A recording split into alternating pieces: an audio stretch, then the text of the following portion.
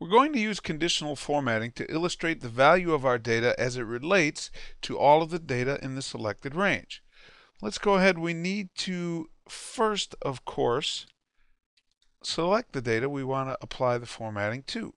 So we're going to select this column, which is the amount of individual varieties of fish that have been sold by our store. We'll go up here on our Home tab to the Conditional Formatting button, and we're going to start with data bars. And this is pretty simple. We're just going to roll over these and pick one that looks a color that we like, because they all do exactly the same thing. Let's select that one. And you can see quite easily exactly what I was saying. The ones that have the higher value have a longer data bar. So I can, at a glance, see how all of these relate to each other.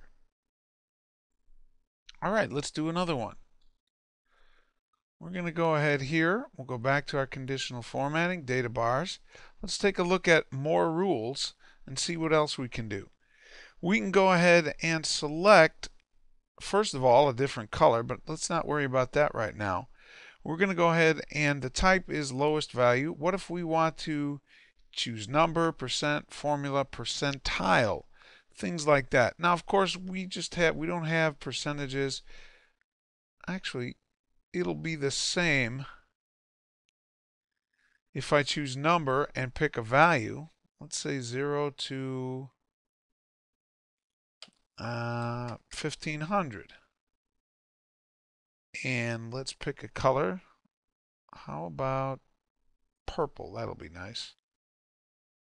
And now it shows us those data bars relative to that range we set, 0 to 1500.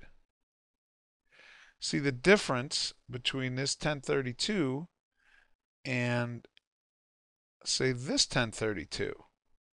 Because this one is basing the top on 1500. This one is taking the highest value, which I believe is 1032 in here.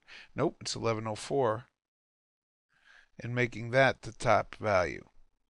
All right, let's go ahead and let's move down a little bit further, and let's select some more data, and we'll go, instead of our data bars, to color scales. Now, color scales, basically the same thing, but instead of data bars, it uses a range of colors. Now, let's take a look at this one here. Green, yellow, red color scale displays a 2 or 3 color gradient in a range of cells. The shade of the color represents the value in the cell. Now, when we look here, we see that the green is on top and the red is at the bottom. That means the green is going to be the highest values. And when I click on that, you can see exactly that. If I go ahead and I look through here, see, like 900 is that dark green, 948 down to, through that color range, the lowest, well, there's a 0, which is that dark red. I can also go ahead, let's take a look here, and change it so that the red is the highest value. And watch as I change these, you can see what's happening. The reds are the highest value. In this one, my blue is the highest and red is the lowest.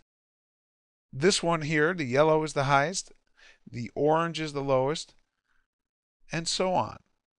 I can even go ahead here, and you'll see I can go ahead and I can change it to a 3-color scale if I want. And just like we saw before, change the colors.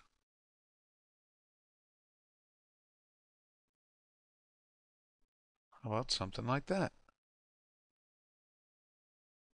So you can be really creative, but they all basically show us the same thing, how our data relates to each other. And that's our conditional formatting, data bars, and color scales. Thanks. I'll see you next time. Thanks for watching. For more great Microsoft Office tutorials, subscribe to TrainSignal's YouTube channel, TrainSignal Office, or you can visit www.trainsignal.com for more information regarding our complete Microsoft Office training library.